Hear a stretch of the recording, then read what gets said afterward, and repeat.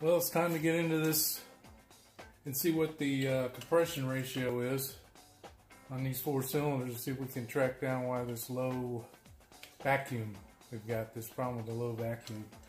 We're going to get in there, get these plugs out, and see what we got.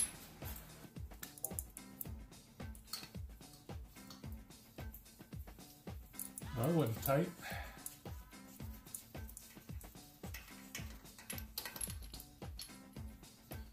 Well, they're burning nice and clean.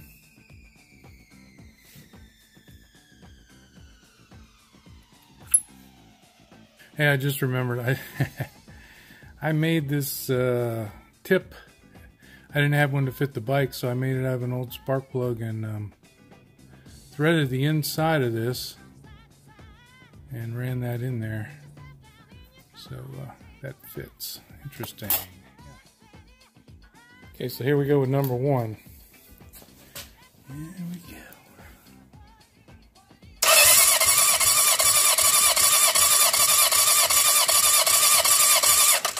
Looks like 105, 110.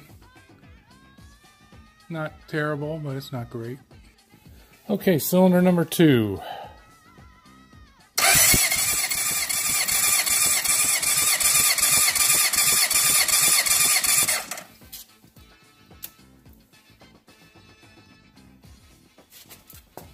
Okay, number 3.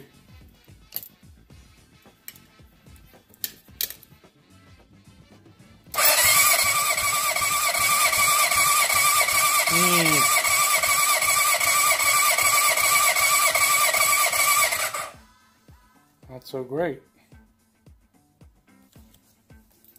Damn.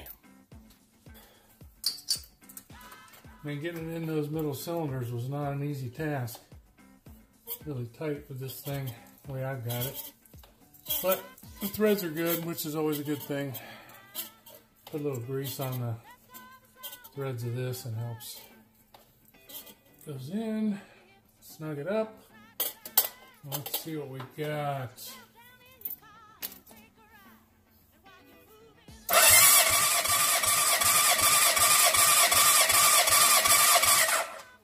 Okay.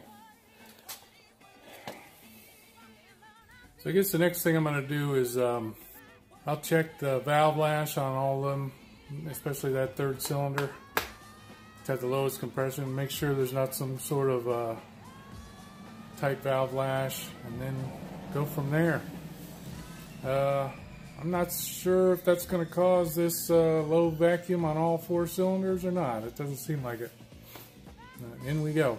Check out some more in the next video. Yeah, in the fall especially, it's good to keep these topped off. Just keep a little something going on them. Especially if you're not riding them. And right now is a perfect time to ride, so you need to do that. But that's it, and we'll catch you next time.